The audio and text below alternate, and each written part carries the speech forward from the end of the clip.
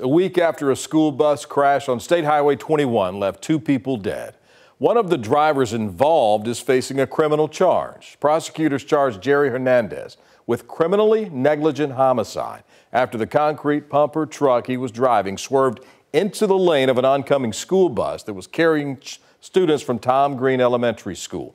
This is a photo of him from a previous arrest in Hays County earlier this year. Tonight, KVUE's Kelsey Sanchez is following up with an attorney for one of the victims of that crash about what comes next. The pain is still fresh at Tom Green Elementary. But keep in mind, there's some families that will never be able to put this behind them.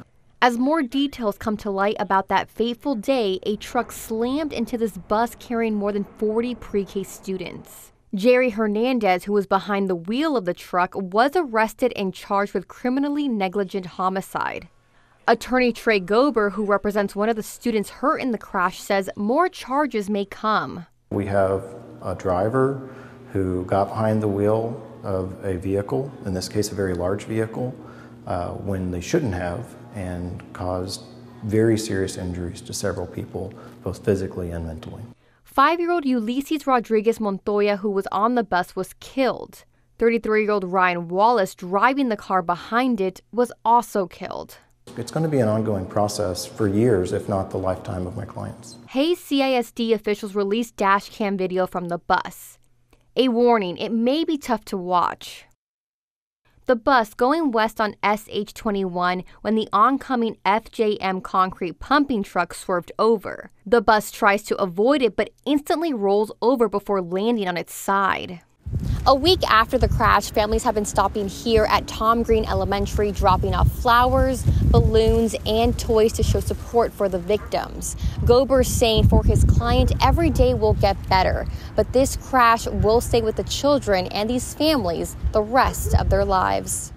Before children left school for Easter weekend, the superintendent sent a letter out thanking everyone who played a part in showing that support, saying, quote, "May you have rest and comfort this weekend, knowing that your Hays CISD extended family is strong and united in supporting each other." End quote. In Buda, Kelsey Sanchez, KVUE News. Kelsey, thank you. Now, according to DPS, Hernandez was also arrested on an unrelated charge of violating a bond condition out of Hays County. We've requested court documents to learn more about the charges, but Bastrop and Hays County officials have not yet released them at this time. We've been digging into records connected to the concrete pumper involved in that crash. As we mentioned, it belonged to a company called FJM Concrete Pumping.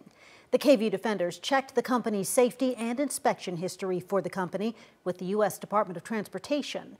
Records show no prior wrecks and no prior safety violations. But we've also been reaching out to the company itself for comment about the crash. We have not heard back. There are multiple fundraisers posted online to support victims of the crash and their families. If you'd like to help, we've got more information on our website, KVUE.com.